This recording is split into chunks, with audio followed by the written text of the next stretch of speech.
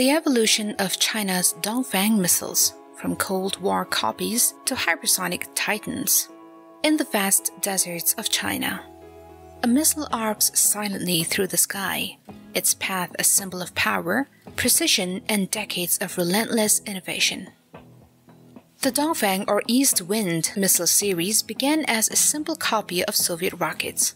But over 60 years later, it evolved into one of the world's most sophisticated missile families, capable of striking targets across continents at hypersonic speeds. Today, we trace the evolution of the Dongfeng missile series from its humble beginnings with the Dongfeng 1 to the latest cutting-edge Dongfeng 61, and how it reshaped the balance of power in the modern era.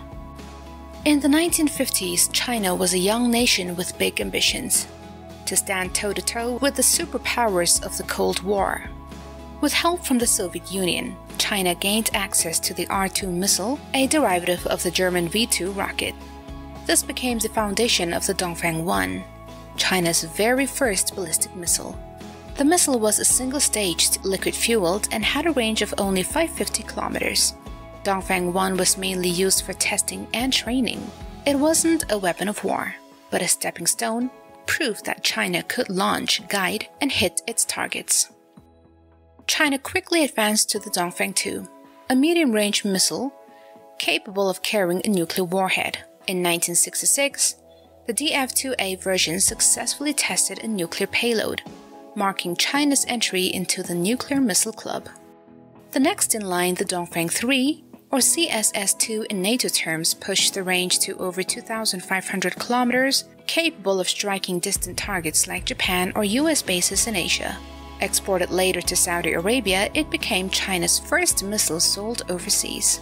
As the Cold War intensified, Beijing sought to build missiles that could reach even further into the heart of global rivals.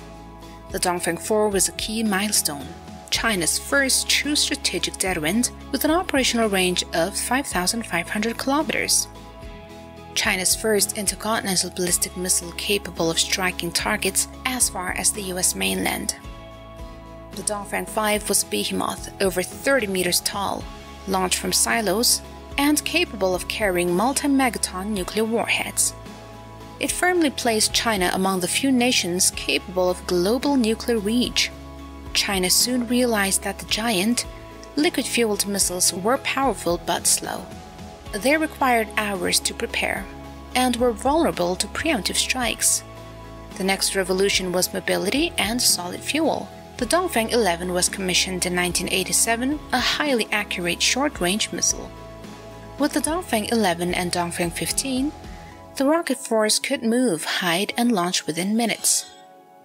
These missiles introduced China's ability to deliver precise strikes without warning and without nuclear payloads. The age of conventional ballistic power had begun.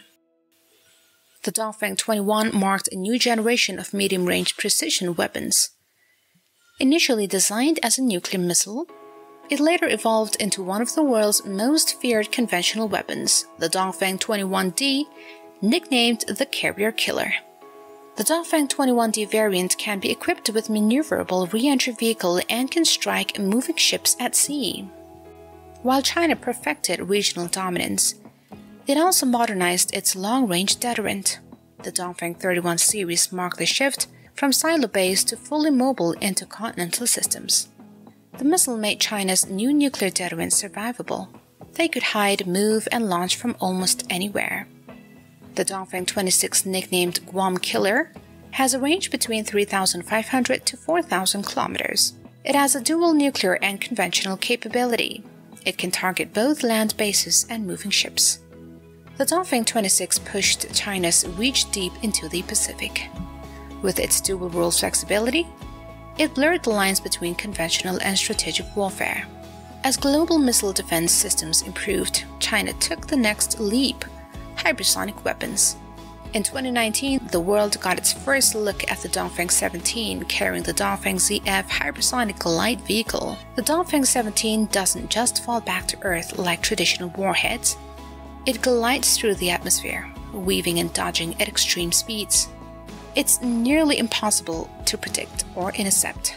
This weapon symbolizes a new era where speed, agility, and unpredictability define power. The Dongfeng 41 represents the pinnacle of Chinese missile engineering, fast, mobile, and massively destructive. Each warhead can strike a different target thousands of kilometers apart, giving it enormous strategic leverage. It can carry up to 10 multiple independently targetable re-entry vehicles. Beyond the publicly known missiles lies a veil of mystery. Newer designs like the Dongfeng 27 and the rumored DF-61 are shrouded in secrecy. Reports suggest the Dongfeng 27 might carry hypersonic vehicles over intercontinental ranges, merging the best of both missile classes. Though not officially confirmed, defense analysts speculate that the Dongfeng 61 is in early development, potentially a next-generation ICBM featuring advanced guidance, decoys, and stealth technology. If true, it could be a part of China's effort to outpace even the most advanced missile defense systems. The Dongfeng missiles have not only transformed China's defense posture, they've reshaped global strategy. Nations around the world have to rethink their missile defense systems, naval deployment zones, and deterrence doctrines.